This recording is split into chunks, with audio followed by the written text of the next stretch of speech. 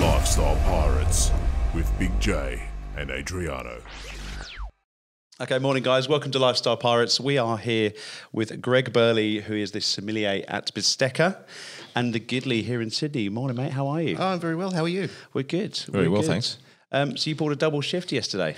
Yeah, interesting one. You know, a good sort of 13-hour Friday. 13 hours on your feet. On your feet. Yep. Jesus. You know, that's what we do. It keeps you awake, keeps you fit. Absolutely. I can imagine you getting the 10,000 steps in. Oh, easy.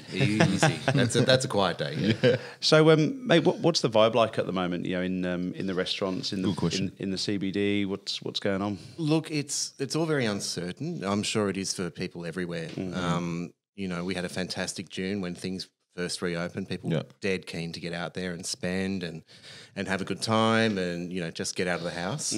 That's definitely dropped off. And I think in particular, since Melbourne ran into trouble, a lot of people in Sydney are struggling, particularly in the city. You know, I'd say more than half of people are still working from home, particularly people in the law. That whole area of town around the law courts is still very quiet. So it's a bit of a struggle. People are still going out, but they're not spending like they were. Yeah. Yeah, and I actually like the fact you guys have now, you can book for small groups as well as, you know, tables for two and all that. I kind of like the way that restaurant situation is now playing out where, you know, it's a pay to play. You know, there's a commitment if you book, you take a deposit or a pre-auth. I hope that sticks around because... Look, I think it's going to have to because, I mean, it's certainly changed the atmosphere in our restaurants, particularly at Bistecca. You weren't able to book for fewer than 6 people, for example. And now we've had a lot of people who've been able to come through the last couple of months that weren't able to get a table before. So family groups of 3 and 4 coming in for a special occasion. And that's certainly changed the vibe. It's introduced us to a new clientele as well, which has been really fun. You know, it's not just the normal kind of businessmen on a Thursday night kicking on from lunch. So it's certainly changed things. But I think that given the tough times that people are having in the industry, you can't open without some sort of guaranteed number of people coming through the door, basically. And if people are going to book and not turn up, that's kind of it's like a knife in the heart of the restaurant. Yeah, we had a few weeks ago, we had a friend of mine who has the Rising Sun workshop in Newtown. And they were talking about, they now have a ticketed system. And they were talking about how it's enabled them to make sure they've got enough staff on.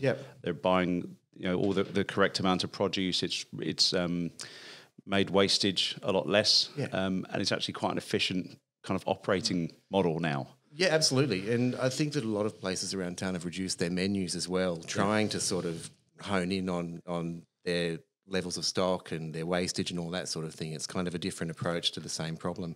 Because we can't afford to be throwing stuff away at the moment. I mean, Bistecca is a different story. We've got one main course. So it's not like, oh, we've got too much steak or we don't have enough steak. We just have steak. But for a lot of other places that had much larger menus, you'll notice they're really trimming them back. And even some of the share plates, that people aren't really doing that kind of stuff here. Big cuts of meat, you know, where you'd normally share it. Some of the places are closing down on that too. If you do actually have wastage on your T-bone, just let me know and we'll swing by. Definitely. No, that's our racket. Come on. Absolutely. So, mate, you are a sommelier. What is a sommelier? Good question. In my view, a sommelier is somebody who looks after the drinks at a restaurant. And that goes from beers to whiskies to spirits, any Amaro or bitters, but clearly focusing on wine. And, I mean, there are various qualifications, there are various methods of arriving at that job, but essentially that's what it is. And you know, it's an interesting job, you know. Wine is an amazing thing. It's always changing, so you're never going to know everything there is to know. And so it sort of it keeps it really interesting, and you're dealing with people as well. That's the other part of being a sommelier that's very important. You need to know how to deal with people. So what made you want to take that on as a career? I'd been working in restaurants for 10 or 15 years, I'd say. And was working as a restaurant manager. And, you know, I sort of figured out that the reason I enjoyed working in restaurants in the first place was dealing with people, you know. Every day is different. You meet lots of interesting and lots of different people, and it's fun. as a manager, you're not doing that. You know, you're dealing with chefs, you're dealing with complaints about a steak or, you know, somebody who doesn't like the table that they've been given. But if you're serving people wine, people are always happy to see you. So I thought to myself, that is very true. I'm not enjoying this. At the time, I was working for a big company, and I sort of put my hand up and said, look, I'm willing to try something different. And they gave me a chance. They put me on the restaurant floor as a sommelier, and I had to kind of find my feet. So you're a big wine lover as well? Oh, you'd have to be, yeah. I've always loved wine. We grew up with wine in the family. You know, Dad loved a big red. Yeah. We had little glasses of wine when I was, 10 years old at the dinner table, and it was all very special. Yeah. So, wine is something I'd always been very familiar with. Being a sommelier, though, you have to be familiar with a lot of wine. Yeah. And so that first 6 months in a restaurant, I think it had about 1,200 bottles on the wine list. It was a bit of a daunting time. Well, you went through all of those bottles? I would have loved to. Yeah. I didn't mean like smashing all of those bottles. But I did smash a few on the way. Lovely. Well, you've got to learn. 100%. It was a big eye-opener, and there was a lot of study on my part, taking a lot of risks with advising people to drink something they weren't necessarily familiar with. A few failures, I have to say. Yeah. But there's this little moment that happens when you've been dealing with all these wines and tasting all of these wines as well. You know, every time you open a bottle of wine, you taste it, where you kind of begin to see how it all fits in. And there's a way that Soms look at wine. It's in terms of structure. It's not in terms of fruit or sweetness or anything, but there are all of these different elements of a wine. So you can have two different wines from a very different part of the world, but they're quite similar in the way that they fit. Okay. So you can say to somebody, say they come into my restaurant, which at the moment it's all Italian wine. I love Chablis. We don't have any Chablis, but I know that there are 3 or 4 wines on the list that are very similar to Chablis in terms of the way that they're built. We'll come back to that because I want to know what a similar Italian wine is to Chablis. But okay, no worries. But yeah, it was a very challenging time, but it was great. Yeah, And so is a lot of it, you mentioned about having qualifications, is that the WESET stuff? WESET's one of them. There's another organisation called the Court of Master Sommeliers. Right. And they focus on primarily wine. Okay. WESET, they do spirits, they do beers, they do... Yeah. You can do a WESET diploma in sake if you want to. Yeah. They're the two main organisations for qualifications. And then I can imagine a lot of it's just learning on the job as well. I think that's the best way to do it personally. Yeah. I think that if you're doing it as an interest, a WESET course is a great place to start and get a bit of knowledge. But if you're not exposing yourself to these wines in particular every day, it's going to be really hard for you to advance. And so the best place to be if you want to become like an advanced sommelier or get your WESET level 3 or diploma is a restaurant that has a big, broad international wine list. Because that way you can go, right, I need to brush up on Spain. I'm going to sell lots of Spanish wine today. Yeah. And it's like this sort of tasting board just at your disposal. Was there a wine in somewhere along your journey that completely sort of sparked and go, yeah, I need to pursue this? One particular wine? Look, I'd say maybe when I was about 25, I was working in a restaurant at the Sydney Theatre Company, and they had a Riesling from France. And I'd never tasted a Riesling from France before. I wasn't a big fan of Riesling at the time either. I sort of thought, it's all sweet muck, which nothing could be further from the truth. But I tasted this wine, and it was like the lights coming on. Wow! It was just such a new sensory experience. I'd never tasted anything like it. I didn't even know how to describe it. Yeah. And I thought, this is amazing. Yeah. That's very true about wine. You have that one glass, it's just like, you can't compare it to anything else. It's just flawless. Yeah. I'm thirsty. Look, it's a bit early, but I don't mind if you start. Told you, John. Well, I find that sometimes with music as well. I find that, if you listen to a certain track, it can take you back to where you first heard it, who you were with, how you felt. And I get that with wine and food too, because I think it smashes all your senses. It's like a sensory explosion. You've got the taste, you've got, the fruit, you've got the ambience of the restaurant or who you're with. It's just everything. It's immersive, isn't it? Oh, it's insane. And actually, to your point, around giving a customer, a good bottle of wine. That's actually how we connected at Bistecca. That's right. We were with some friends who he doesn't drink wine, and I'd said to Greg, "Look, we kind of need a wine that's kind of nothing to it, but a red." And a bit like a Pinot, you said, but not a Pinot. I think. Yeah. And you chose 2 fantastic bottles of wine. And he actually preferred the one that was a bit more fruity and a bit bigger, I thought, which was interesting. So he just didn't know. He just didn't know. And that's the thing, a lot of people don't know. You ask them what they want to drink and they say, "Oh, I don't know, maybe a wine, maybe like a red wine," and you kind of have to play this game of deduction with them to see just what it is they're after. Yeah. Yeah, a good som, they do ask the right questions, because sometimes you don't get a lot to work with. What do you want to drink? A red? I don't know. Yeah. I like a Shiraz or a Pinot, and you think they're kind of opposite ends of the spectrum. But a lot of people don't know about wine. That's something that we as professionals have to deal with every day. But you have to do it in a very sympathetic way and make it approachable for them, not intimidating. Yeah, there is a bit of snobbery to wine, There's isn't a there? huge amount of snobbery. There are so many wankers working in wine. It's unbelievable. But, a good som, and there are quite a few good soms about, will make that person feel comfortable. Do you think these days, people coming into restaurants, do you find that they're more educated with wine as well? Or maybe they think they're a lot more educated? I think there are lots of people who like to show off in front of their mates. Yeah. John's one. Don't say that. He was a perfect gentleman. Look, there are people who take an interest in wine, and that's great. There are a few people who actually know a lot about wine, and they're generally very easy to serve because they open the wine list and they say, "I want that one." And you go, "Sure." Yeah. And that's it. The difficult people are the people who think that they know a lot about wine, but they don't, or they have an opinion about wine that is founded on some sort of falsehood or misunderstanding. Yeah. And they're the people who can be quite challenging to deal with. So, for instance, when I just made a little crack about Riesling being sweet muck, it's not sweet muck. A lot of people think it is. And so if you're trying to convince somebody that an Aussie Riesling is dry and mineral and crisp and fresh and the perfect thing to have with those, I don't know, with that crab dish, they're just, they won't believe you. Yeah. Yeah. And so that can be a challenge. Yeah.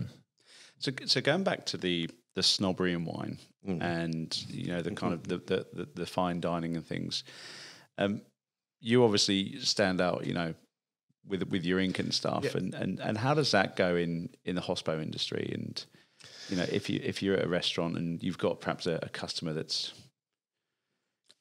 I think that my restaurant is a special case. It's not pretentious at all. It's quite earthy and rustic. We're encouraged to be cheeky. That's a part of what we want to be. But we also have a very esoteric wine list. It's all Italian. And 95% of the people who walk through that door don't have a clue what they're doing. So I walk up. They've been told to expect me. Greg's the sommelier. He'll be with you shortly. So, well, that all sounds very nice. And then I turn up and smile at them and go, "Hi, guys, how are you?" Yeah. And they're like, "Oh, shit." Oh, we're waiting for Greg. Take my wallet, just don't hurt me. Exactly. But I think it puts people at ease. Yeah. I look a little bit different to people around me. People certainly remember me, but, I'm polite and well-spoken and I say, "What can I help you with this evening? What are you looking for?" Yeah. Like, "Oh, you're here to help with the wine list, thank God." It can be daunting sometimes. It's incredibly intimidating, that document. A lot of wine lists are difficult, but this one's particularly difficult because 95% of people don't know much about wine. Even fewer know anything about Italian wine. And they might say, "Oh, there's Barolo. Oh, Jesus, Barolo's really expensive," but at least I know what it is, and so they'll just order one to try to make it appear as though they know what they're doing, and that's not what they want. No. And then they leave unhappy. Yeah. So it's my job to sort of take them by the hand and say, everything's going to be fine. And if you only want to spend $90 on a bottle of wine, that's fine too. Yeah. If you'd like to spend $2,000, by all means. But I'm there to bridge that gap between what they know and what they want. So let's touch on the price side of things as well. We're going to come back to your tattoos as well. Let's touch on the price. Can you tell the difference? You know, if you're dropping $2,000 on a bottle of wine, what was the one that you got really excited about in Italy? The Sassicaia. And then what was the other one we tried? In that Cave, and it was just as expensive. Caviola. Yeah, I mean that's expensive stuff. Can you tell the difference? Yeah, does price define the quality? I think that price is a function of several things. It is a function of quality, definitely, because well-produced wine costs more to produce. It's more labour-intensive. You have to crop the vines lower, so the vines actually put more of their energy into every single grape. So you've got more sugar, you've got higher acidity, you've got greater flavour, and that's a labour-intensive process. You have to go through and prune half of your grapes off before you even harvest. You have to harvest by hand, you have to press by hand. You know, it's a more labour-intensive process to make a quality wine. Price is also a function of scarcity. If there isn't very much of something, people will pay more for it. But it's also a function of prestige.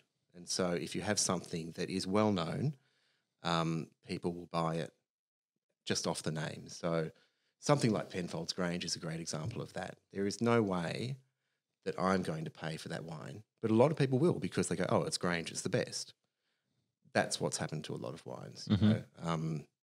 Bordeaux, Burgundy, Barolo now is so expensive, it's completely out of reach of the normal punter. And that is, it's largely because of prestige, I'd say. But you certainly can notice quality in wine. I would say that, though, if you get above the sort of $200 or $300 mark in a bottle, it gets to be a case of diminishing returns. So, you know, a $200 bottle is noticeably better than a $100 bottle. A $400 bottle, it's better than a $200 bottle. A $1,000 bottle, you're splitting hairs. Pretty much, unless you have that level of expertise where there's something you're looking for in that wine that's going to be in that. But for the average drinker, I think that once you're spending more than about $50 in a bottle shop, it doesn't make that much difference. Okay. Good to know. So who is your favourite producer of wine? God. I know that's a bit of a broad sort of question. Jesus, that's really tough. I go through little romances with different wines. Yeah. At the moment, I'm in love with Sicilian wines. Okay.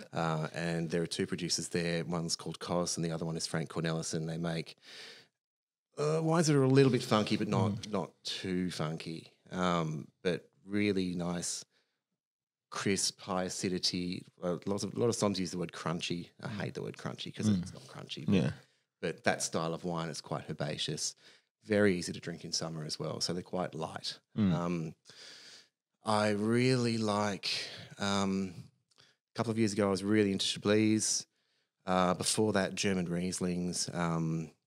Keller Riesling was one of my favourite producers for a while there. In Australia, I love Lakes Folly, Cab Sav and Chardonnay. Like, fantastic. Just good old-fashioned stuff. Yeah. But, you know, it changes week to week. Do you get to try stuff first? So were you always try? So if you look at Bistecca in that back room, have you tried everything there? Look, I've tried a lot of it, to be honest with you. I haven't tried everything. I've only been on the floor at Bistecca for about 3 months, I'd say. And I think there's about 500 wines on the list. So, you know, it's a lot to get through. Yeah, definitely. But if there's a wine, like what I did when I first went there, I thought, I don't know any of these wines. This is going to be fun. Every night before service, I'd walk into the room and go, right, I want to try that one. I want to try that one. I want to try that one. And I'd contrive to sell those bottles during the evening so I could have a little taste and just find out. And, you know, most of the time what I sort of expected them to be was what they turned out to be. So it all worked out quite well. Yeah, nice. But, you know, you have to take risks. Yeah. Sorry, John. No, go on after you, Squire. I'd love to know, how does a somm pair a wine to a meal? There must be a lot of things you have to factor in, or maybe there isn't. Look, the most important thing is you have to give the customer something they want to drink. So there could be the most perfect pairing in the world. So something like, there are classics like a consomme and a sherry, for example. But if the customer hates sherry, there's no point giving them a sherry with their consomme. It's not going to work for them. So the most important thing is if you have to find out what they like to drink, or more importantly, what they dislike. Then it's a matter of kind of matching body. So you don't want a really full-bodied wine with a light, delicate dish. If you've got a dish that has quite a bit of fat in it, you want a wine with a bit of acidity, just to balance. If you've got something that's quite savoury, you want a little touch of sweetness in the wine. Or, if you've got spice or chili, you definitely want a bit of sugar in the wine. Oh, pardon me. And it's just about finding that balance between the two things. Okay. Is that why I remember my first kind of trip up to the Hunter Valley, and they were doing Verdellos, and they were like, "Oh, it goes great with the curry, great." So that kind of sweet and yeah. I mean, Verdello's interesting because they make very dry wine out of it in Portugal, but when we grow it here, we tend to leave a bit of sugar in the mix. So it's kind of like a tropical, fruity, slightly sweet sort of wine, and it's great with the curry. That's a perfect pairing. Yeah. Okay. Interesting. So you mentioned that you've been in the hospitality industry pretty much your whole career. Yeah, I was one of those kids that went to uni at 18 and started working in a restaurant, and then I dropped out of uni and I'm still working in restaurants. Yeah. Okay. Why? A lot of people in the hospitality industry, they like serving people. What have you seen that's changed in that kind of front of house side of things? The significance of the somm or the maitre d'. And I think a lot of the formality has been blown away, particularly at the top end. I mean, first of all, there's very little at the top end anymore. 20 years ago, there was this like big group of fine dining restaurants. That's not around anymore. And a lot of that formality has been blown away by economics and by fashion as well. I think that a lot more restaurants have increased their wine offerings, so they need to have a sommelier on the floor. So for a restaurant like Bistecca, I think that, 5 years ago there wouldn't have been one, but they would have had a short wine list of, maybe 10 reds and 10 whites. Yep. So it would have been quite easy. But because wine has become a bigger part of the experience and a way to differentiate your restaurant from other restaurants, having a somm is very important. But overall, I think the biggest thing is that, that formality has just been erased. We're encouraged to be a bit cheeky. We know a lot of our regulars by first name. And it's almost a feeling of community in a way with people who keep coming back and coming back again. Yeah. It does make it a lot easier, and the night progresses a lot more smoothly when you got, staff that are, being a little bit cheeky and being, it sort of breaks that ice, and I find it, it's much needed these days. I hated the old fine dining shit. Oh, it's so it was getting too long in the tooth. Yeah. And, you want people to be comfortable and have fun. You don't want people to be sort of watching themselves and so going, rigid. Oh, shit, I used the wrong knife, It's just awkward. Yeah, it is. And you could tell. I mean, I've never really worked fine dining myself. I've been to a lot of fine dining restaurants, but you can just look around the room and scan and say, oh, that guy's really uncomfortable. Yeah. He's brought his wife here for their 10th anniversary and he's shitting himself. And there's no need. I mean, it costs a lot of money. Yeah. Why be miserable when you're dropping more than you're going to spend on anything else that way? Yeah, that's a good point. And I find as well that because there's so much choice, the whole going out for dinner now is not just the food side of things; it is an experience. Yeah, I think so. So again, going back to Bistecca, you're normally greeted by Mikey there, who's great kind of front of house. You got to put your phones away. Yeah, I love that thing, by the way. That you lock your phones away. I think it's great. The first time I went to Bistecca, I wasn't working for them at that stage, and they took our phones away. My friend was appalled. He was absolutely affronted. Really? And almost wanted to leave. And I said, no, just calm down. Separation anxiety. Put your phone in the box. It'll be fine. We did not touch our phones for the rest of the night. So we were in the room for, 2 hours. Yeah. Had our steak, moved out to the bar. We were given our phones back, but we did not touch them for the rest of the night. Yeah. And it was great. It just completely changes the atmosphere of the place. Yeah. Well, I think the thing is where no one's, and look, I love to take a picture of the food and put it on the odd socials, but no one's checking in, no one's hashtagging the hell out of the T-bone, and you're just like, hey, can we disconnected from the convo? Yeah, can we catch up? The main thing for me is the conversation, and that's what we always say to people. Look, it's an experience. You've got 2 hours with each other. I would like to facilitate that conversation. Please give me your phones. Yeah. Most people now either already know about it because their friends have told them, or they've heard about it, or whatever, or they just think, what a great idea. Just take it, smash it. Never give it back to me. I'm sick of the damn thing. There are people, I mean, there are exceptions. If you're a doctor on call, or if you've got babysitters looking after your kids, sure, keep your phone on you. Of course, we understand that. But it's taking it back to what it should be. It should be a convivial, warm, shared experience. Yep. Not a contest, you know. So much of what phones get us to do now is be competitive with each other. And it's just not nice. That's fair. I've never looked at it that way, but yeah, you're right. Yeah. That's a good point. Very good point. So what did you think you'd be doing if you weren't a Som? I don't know. I've thought about this. I think that, some people when they're young, they have a definite idea of what they want to be, and they pursue that with some kind of unerring ambition, and then they become Prime Minister. You know what I mean? There are some very driven people. I'm not like that. Yeah. I'm interested by lots of different things. Yeah. I like to read. I didn't finish my arts degree, but I did an arts degree. In politics, history, English, French. Just sort of very generalist kind of things. I've got no idea what I'd be doing. Yeah. Most of the people I know who sort of took my approach, they ended up working in the public service. So I'd prefer to be doing what I'm doing, to be honest with you. Yeah. I have more fun. Yeah, absolutely. So let's go to your tattoos. They must have hurt. That must have hurt. Yes. Where did it start? When I was 19, I got a little tribal ankle thing off a wall. Yeah. And that really hurt. I've still got that, by the way. Then when I was in my early 20s, I got my sleeves done. Yeah. In a very much kind of a tribal kind of way that was quite fashionable at the time. Yeah. And then I sort of left it from the age of 25 to about 38, I suppose. But then I sort of worked out I was getting towards 40, and I thought, I've always wanted to have lots and lots of tattoos, Even from a little boy, I was always fascinated by those people you'd see on a telly who were covered in head to toe. And I thought, fuck it, if I don't do it now, I'm not going to. Yeah.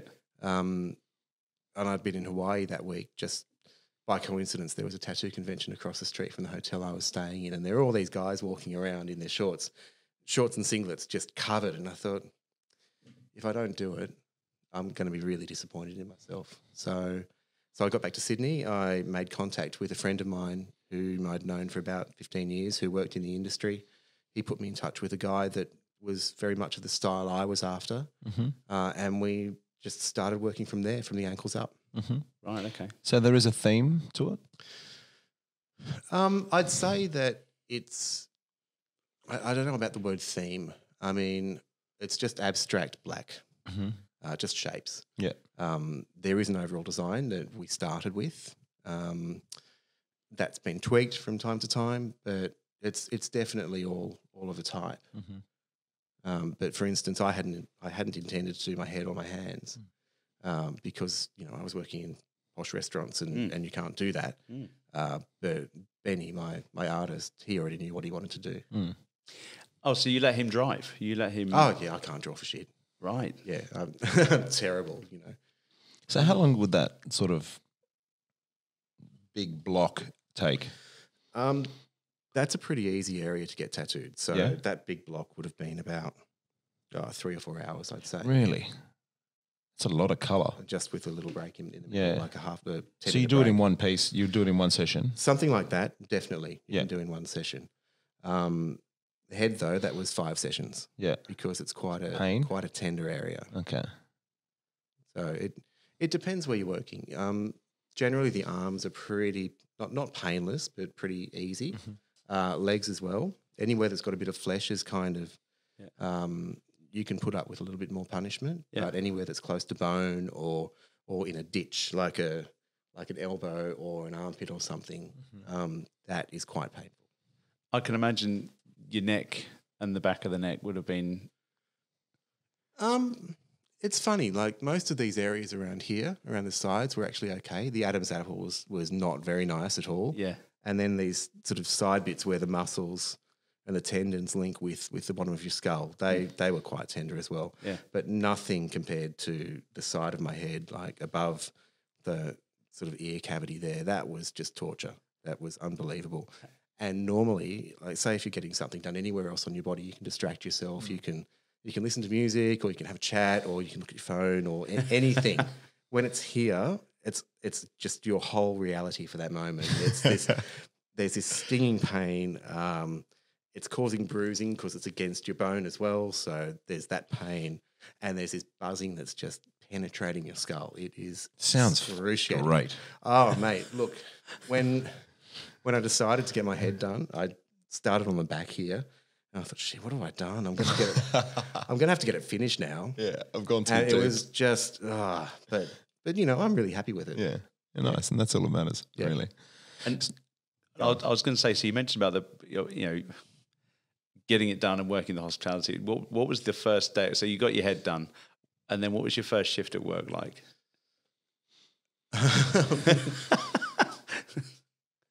So the first shift after that, I was actually working at the Gidley, and I was doing the door because I'd hurt my ankle, so I wasn't able to move very well.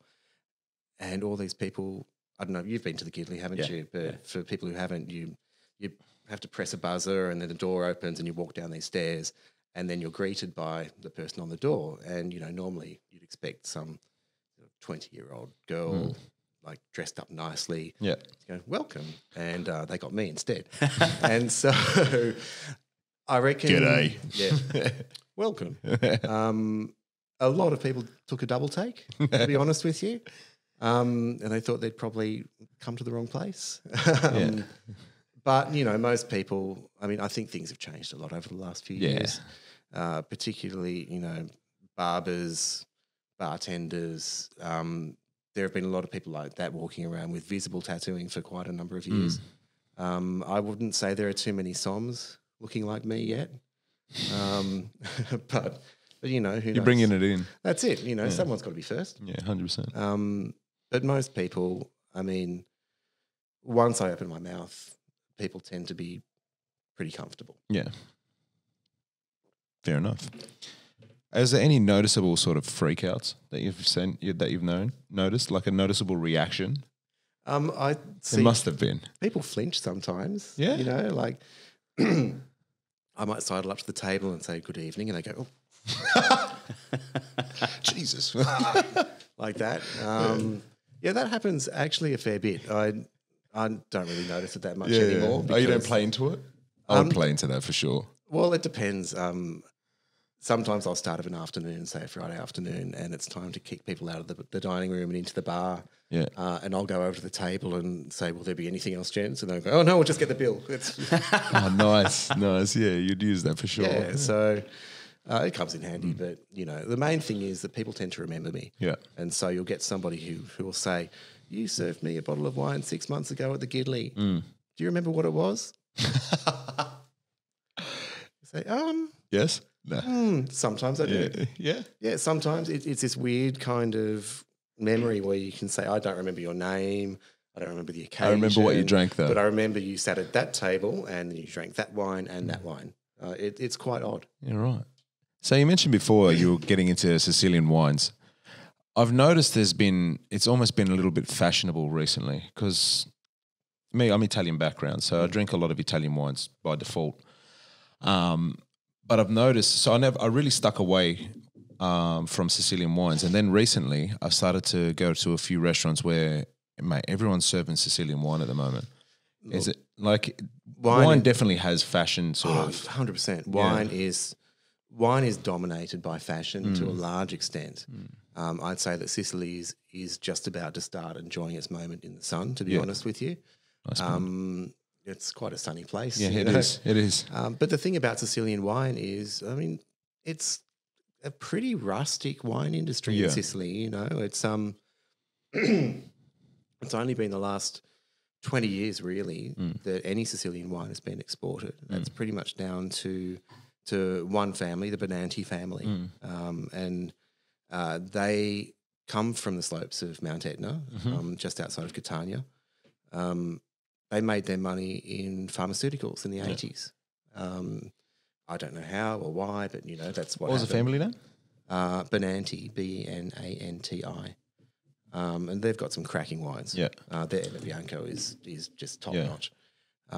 Very classic style though. Like a lot of Sicilians make quite funky wines. This is just straight down the line classic stuff. And it's easy to drink in hot days. It's perfect to drink in hot days because that's all they get really. Exactly. In Sicily, you've been there. It's hot. Yeah, it is. But the wines are really clean and crisp. But what they did was they made their money. They went back to Sicily. They had this land with these scraggly old vines on it that had just been let to go after the war. Yeah. And just wondered if they could do something with it. And so they took it, they looked after them, they tended them. They had a background in pharmaceuticals, so they tested them as well to find out what the grapes were composed of and what the breed was.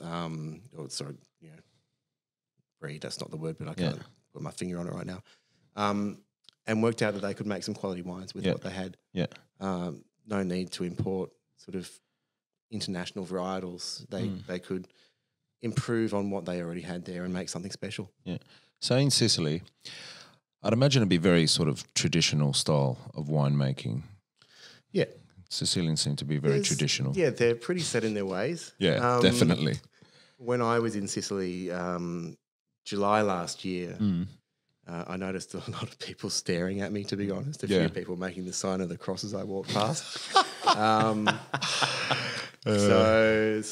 Friendly people. No, they did the same to me.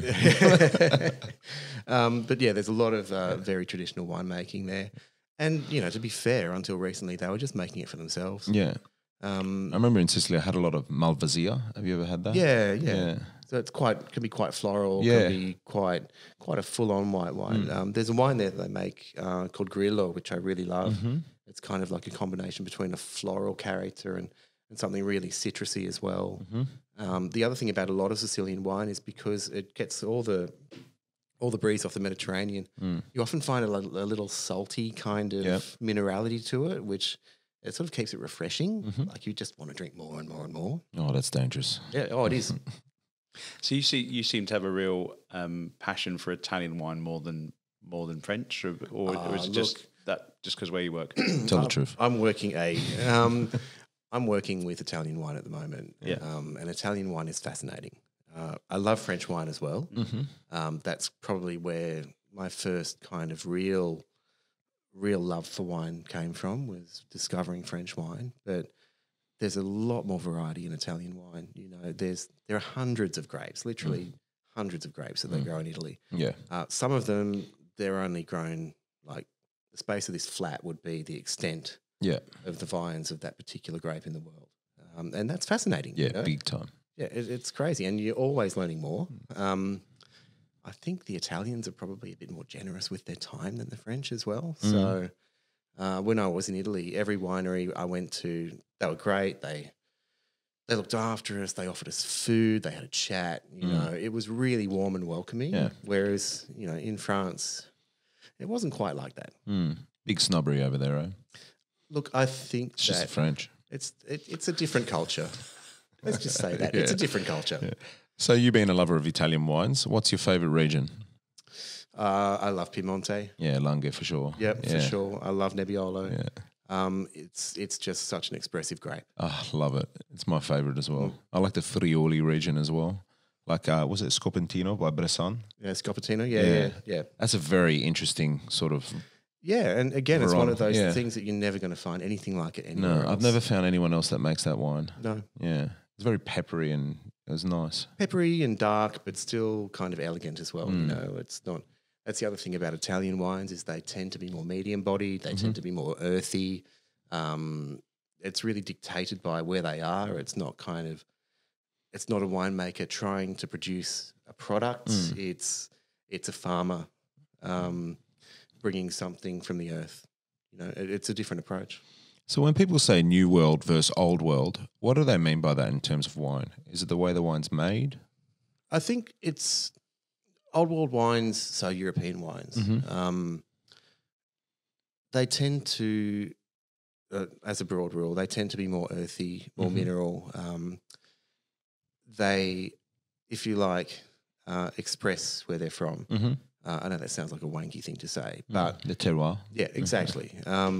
But the thing is that the grapes that are grown in old world growing regions, that's where the grapes are from. Yeah. So of course they're perfectly adapted to that place, and that's why they taste that way. You know, that's why you get Pinot Noir in Burgundy. That's why you get Nebbiolo in Piemonte. It's where that variety came to be. Yeah. Whereas in the New World, we are experimenting. Yeah. And most of the grapes in the New World are French varieties. So, Chardonnay, Cab Sauv, Shiraz. Yeah. That's pretty much what we grow. And it's not so much an expression of tradition most times. It's people trying to make a style in a new place. And I mean, you can generalize about the characteristics of New World wine versus Old World wine. New World wine tends to be more fruit forward, tends to have a bit more alcohol. It tends to have a bit more oak, or more winemaking techniques employed to try to create a particular style of wine. Whereas traditional Old World wine is not that at all. It's the opposite approach. Just let it play its course. Exactly. This is what we have here, and this is what we make. So in saying that, do you think better wine is made these days? Look, I think that we have so many more techniques at our disposal to make sure that the wine that we're producing is without fault. So that's a double-edged sword as well. I think that quality is a difficult concept to define in wine. I think that you have well-made wine, or you have wine that's not so well-made. But sometimes the wine that isn't so well-made can be more interesting. Yeah. You don't want everything to taste the same. Yeah, 100%. I agree. It's almost those little idiosyncrasies or flaws of wine that makes you remember it and like it. But that surely you'd have that in your industry, in the automotive industry with cars. So cars are very much like that. So classic cars, usually the ones that become future classics are the ones that were shit to start out with. So a lot of cars that were not very popular or didn't sell really well in the future become massive collectibles. But again, even though they're coming off a factory line, they've still got their little nuances. No, not so much Japanese cars. Japanese cars are very sort of, mass-produced cars are different. Like Ferraris and Maseratis, every single one is different. Every single one. But I'm sure you'll find that in McLaren and any of that sort of ultra-high luxury bespoke stuff that's handmade. Handmade means issues, really. If it's handmade, it means there's room for error. Yeah, exactly. I think champagne's a really good analogy for that. So you've got prestige champagne houses that make an excellent product year in, year out. It's a non-vintage product, so they draw upon several vintages in order to create their house style. And they're eminently drinkable, and they're never faulty. And to my mind, they're not particularly interesting wines. But, the quality it's high quality product from the big houses. But then you've got the little bespoke places, if you like, the grower champagne makers. And they might put out 2 or 3 wines every year from that year, and they're all different. And they've all got their quirks, and some of them are, to my palate, delicious. Some of them, no. It's not my cup of tea, but that's the interesting side of it. Yeah. I think wine is testament to humanity's ability to complicate things. It's just grape juice. Yeah. That's all it is. Just $2,000 grape juice. Yeah, exactly. But, we've managed to make it into this huge, complicated thing. But that's what makes it interesting. And, that's what's interesting about people. Yeah, that's true. So before we move on from champagne, I've been asked by a friend of mine to ask, what would you think is the best sort of vintage for that region for champagnes? Or like notable vintages? Look, I think that if you're looking at vintage champagne, you're dropping a bit of money. I'd say 2006 was a very good year for champagne. I'd say 2009, avoid it like the plague. Good note. It's Well, that's just my opinion. I think that the warmer years in Northern Europe are not good for champagne because what you need to make a good sparkling wine is freshness and acidity in the grapes. And the warmer the vintage, the lower the acidity and the higher the sugar will be in the grapes. And it doesn't produce the style of champagne that I like to drink. Okay. It tends to be richer, breadier, toastier. I prefer the kind of racier, more mineral, tight kind of really tart champagnes. That's my cup of tea. So as a rule, I'd say cooler vintages, particularly with the way the climate's going, the cooler vintages are definitely the better ones. Same as for Chablis, which, they're very close together. Yeah. I've started to see a lot of pet nats out and about. What is that? So pet nat, I'd say this is probably how sparkling wine started. Right. The way that they make champagne, for example, you ferment the wine, then you bottle it with a bit of extra yeast and a bit of sugar, and then you put a seal on it. Then you allow the secondary fermentation to take place, and that's what produces the bubbles in the wine. Yeah. And then you, by a complicated process, you extract the yeast, the dead yeast at the bottom, but you keep the bottles in there, the bubbles rather, in the bottle. And that's what produces the lovely sparkling wine that we love. Pet nat, it's when you bottle the wine before the fermentation is finished. So there's still a little bit of sugar in there. There's still a bit of active yeast in the actual wine. Pardon me. But then you seal it. The fermentation continues in the bottle and it produces the bubbles in there. But you've also got all the dead yeast. The wine itself maybe hasn't been clarified. You get some really, really lovely pet nat. It tends to be quite sort of creamy in character as well, I find. Yeah. Some of it a bit funky, a lot of it very cloudy. Yeah. But I'd say that it's probably the way that sparkling wine first arose, One of those things that happened by mistake. They bottled the wine a bit early, hadn't quite finished, and then when they opened it, it was fizzy. Yeah. It's bizarre. It's making a fault into a feature. Yeah. So you obviously get to travel around, or you have travelled around a lot with wine. Do you? We spoke about Europe. How about Australia? Do you get to? I guess pre-COVID, did you kind of visit the famous regions? Look, I'm one of those terrible people that loves to travel overseas, but I don't really go very far in Australia. It's really embarrassing. I mean, I've been to the Hunter quite a few times. I've been out to Orange a few times as well. But apart from that, I sort of saved my pennies to go overseas, which is terrible. That may change over the next year or so. Who knows what's going to happen. But I'd love to go to the old winemaking areas in South Australia. Yeah, definitely. I've heard that Margaret River is just beautiful. I've been down to Tasmania a couple of times actually, so I've been to wineries down there. Yep. And Victoria when things improve. Yeah, love to go down there. But it is one of those things where you work 48 weeks in a restaurant, you get 4 weeks off, and you say, right, I'm going to France. Or I'm going to South America, or I'm going somewhere completely different where they can't email me. Yeah. So let's assume lockdown finishes tomorrow. Where are you going to go? You can go anywhere. I was actually meant to be in Germany at the moment, if things hadn't gone the way they had with my sister. So we were going to sort of drive through the Riesling producing regions of Germany, and drink all we could there. So I'd love to go there. Yeah. The first restaurant I was working in as a somm had a very good German Riesling list, and I miss that. I miss those wines. Yeah. So that's kind of what I wanted to do. Have you you a fan of the Riesling Freak? I've drunk 4 of the Riesling Freaks. Yeah. And I think it's great. I love Australian Riesling. It seems to have kind of had a bit of a resurgence. It's popular again. It's kind of cool again. Yeah, which is such a shame because I used to be able to get a really good bottle of Riesling for $10 at the bottle shop, and now it's I think it's great. And I know that somms love Riesling because it's such an expressive variety. It's like Nebbiolo or Pinot or something like that.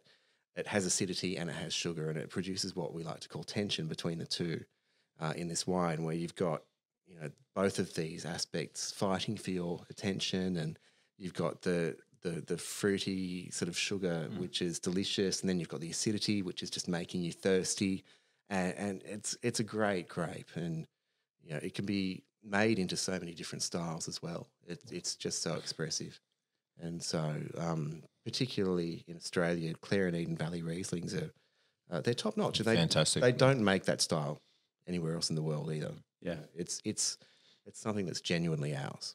So, what is, for people that perhaps aren't familiar with a Clare Valley or Eden Valley Riesling, what is that style? It's a very dry wine. Most cases, it's fragrant. It's citrusy, lemons, limes. There's this delicious kind of I'm going to sound like a wanker now. Whetstone kind of minerality. Is it crunchy?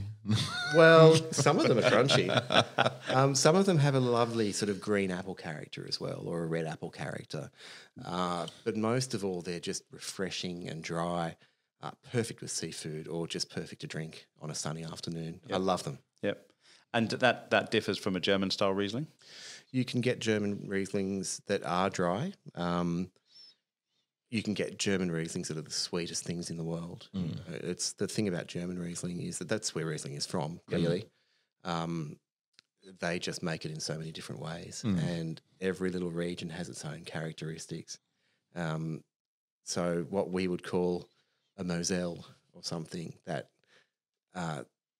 it's a bastardization of the Mosel region, and they make some of the driest, zingy, racy kind of highly acidic Rieslings you're ever going to find. But they're also highly aromatic and just delicate wines. They're just delicious.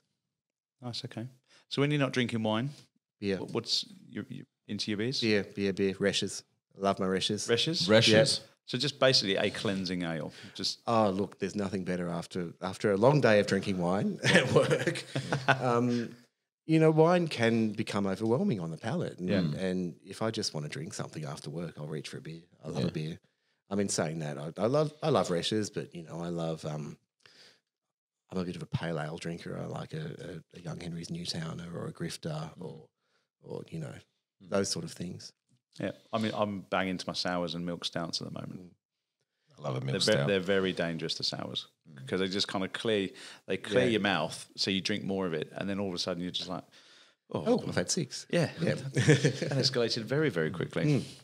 So going back to that tradition about how they make champagne and stuff like that, do you think that traditional sort of winemaking is getting eroded with the new style of winemaking that's coming in, that's a lot more sort of analytical and steel vats and moving away from wooden barrels? And I think that there's room for both of them. I think that the first thing is we have to recognise a lot more people are drinking wine now than ever before. And so if we want people to have access to wine, necessarily some of it's going to have to be commercially produced. Otherwise, there's just not going to be enough of it to go around. But I also think that, like a prestige car, like you were saying, there's always going to be a market for that handmade kind of traditional product. And, I think they help each other in a lot of ways as well. The steel vat chemistry kind of winemaking, it wouldn't exist without the traditional style. Yeah. But also I think that traditional winemakers have a lot to learn from those who approach it from that industrial perspective.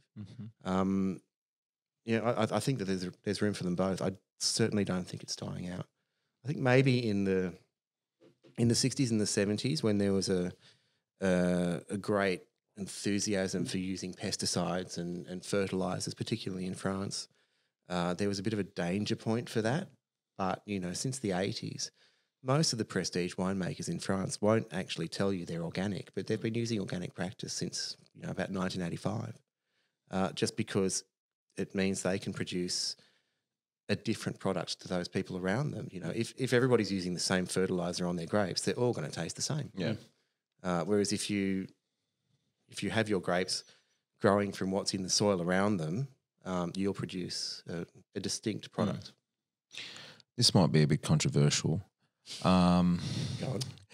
China's influence in the market in terms of buying out, prestige pretty much whole sort of vintages of like Chateau Margaux and all of that sort of stuff. Do you think that's sort of hindered or helped the wine market or the wine industry? Look, I personally, I don't view it as a good thing. I don't think it's a helpful development. I think that when anything becomes a commodity like that, and really it's become a tradable commodity, people buy up parcels of wine now in order to sell them for a profit a few years later. You know, it shouldn't be that. It should be a drink. That's not what the romance of wine is supposed to be about. Exactly. But, you know, it's the same thing that's happened with the housing market in Australia, for example. You know, housing used to be a public good or a necessity. Now it's a tradable commodity. And look at what's happened. It's crazy and it's beyond the reach of the ordinary person. I think that, you know, it's great for the winemakers of Bordeaux. Yeah. You know, they're killing it at the moment. Yeah, big time. But then when the fashion moves on from them, what are they going to do? Yeah. You know. So do you think there is a life expectancy for this? I think so. This craze? I think so for sure. It's a bubble. Yeah. You know, and bubbles always burst. They do. Fair enough. Thanks for that answer. It was good. That's right. Was that what you wanted to hear? Or? No, I was just interested to know what your thoughts were on it because it's definitely a thing at the moment. So there are certain prestige wine houses that they do charge ridiculous amounts of money. You know, I opened a bottle of wine a few weeks ago that was $2,900, and there's no way it's worth that. You know, in the past I've opened $5,000 bottles of Bordeaux. What does a $5,000 bottle of Bordeaux taste like? Very much like a $500 bottle of Bordeaux, if I'm honest. You've heard it here first. But thirst. What the hell is wrong with me? Thirsty, clearly. Mate, talking about that Riesling before, I was like, oh. I love Riesling, yeah. Look, I think that I think it makes a lot of people feel special to spend a lot of money. And I think that if they want to spend that money, look, that's up to them.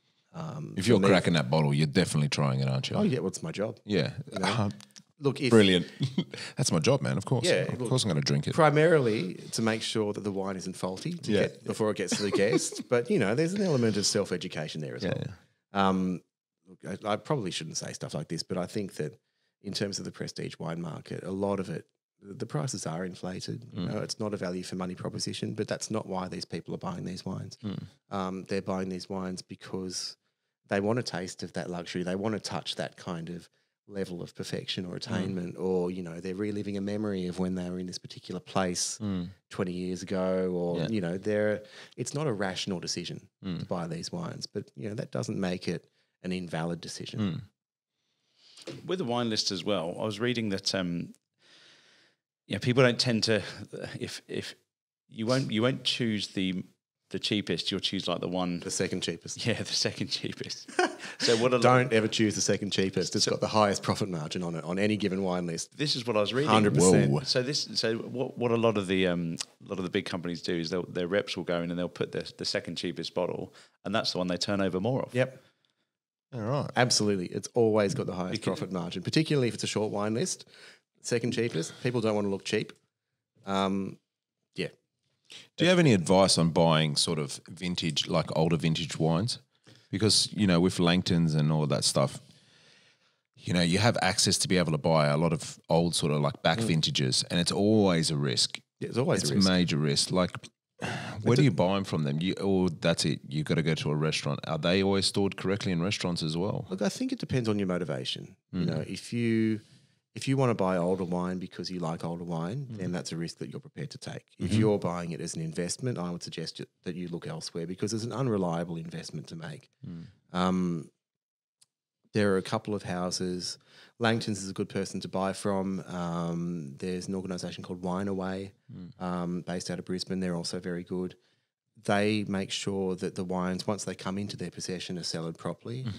But, you know, before that, who knows? And it's a risk. You know, wine is not a stable product. It evolves and it responds to its environment. And so if something has gone wrong in the past, you can't insure against that. Yeah. Do you buy stuff for Langtons? Yeah, heaps. Yeah? Yeah, I get ripped off all the time. Oh. No, actually, I've been buying for them for like a long time. Yeah. Sometimes I win. sometimes I lose. But that's kind of life, isn't it? It's the risk of the game. Yeah. Question: so if someone doesn't like the wine, so I've always wondered this. Right. And so you pop the bottle and back. It's a cork as well, so you pop that, and the person actually says, "No, I don't like it." Yeah. So it's not even corked. They're like, "Actually, no, I don't like it." Look, it depends. How does that work in a restaurant? So here is the way it's meant to go. Okay. First of all, faulty wine should never reach the table because the som should taste it first. Yep. Sometimes it slips through the net. Sometimes you're really busy. And you'll pour something, and the guest will go, oh, "That's not quite right." And you're like, "Oh, Jesus, you're right. I'm so sorry. I'll grab you another one, or would you like to choose something different?" And you take it away.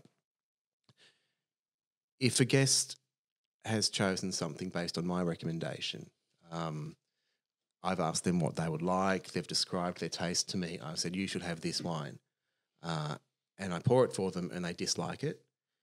Then I'll take it away. Because that's my recommendation. I've made a mistake. Either I've misinterpreted what they've had to say, or I've recommended an inappropriate bottle to their taste. So that's kind of on me. If a guest, however, just picks something without having spoken to me or goes against what I'm trying to say, I'll discourage people from ordering a more expensive bottle that I think they won't like. And go for something a bit more approachable if I think that that's what they should do. But if they then go, "No, I'm going to get that one," and they don't like it, that's too bad. Yeah. That's fair enough. I've done what I can. That's how it should work. In practice, it doesn't always work like that. If there's a bottle of wine that somebody really dislikes, I'll take it away. It's better. You want people to leave with a smile on their face. Yeah. And you can drink it later. There is that. There is that one. But we can sell it to somebody else. If I've got a good regular in, we had a thing a couple of weeks ago where a guest ordered a quite expensive bottle of Barolo, thinking it was going to be like a big Aussie Shiraz, and that's not what Barolo is. But so I want that one. I'm sure he didn't like it, so I took it away. I knew I had an old regular coming in about an hour later who would kill to get a taste of that wine. Yeah. So I sold it to him at a knockdown price.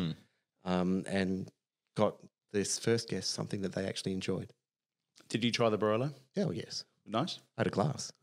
Nice. It was delicious. Yeah, I bet. Yeah, it was a 2011 Palo Scavino. It was amazing. Oh, Paolo Scavino. Brilliant. What was the one that you got really excited about when we sat in the private dining room? Mate, who knows? I can't remember that. Yeah, it's too dark. I can't remember leaving. Yeah. Have you guys been into the private cellar, like around the corner? Yeah, I thought so. Yeah, that was lumpy. Yeah. It was, yeah. I think I'm still paying for that. I got some frequent flyer points anyway. Yeah, nice. Yeah. Well, Greg, I think we're going to wrap it up there. Thank you very much for coming in and having a chat. It's been a pleasure. Thank you, guys. And it was the weirdest conversation I think I've ever had after dinner, asking a man for his number in front of my wife. But wasn't at all awkward. No, it was fine. But thank you very much. If you do go into Bistecca or the Gidley, say hello to Greg. Look after him. He will look after you in the same way that you did with me. Thank you for coming on Lifestyle Pirates. And, mate, we shall see you very soon. That's a pleasure. Thanks again. Cheers. Salute.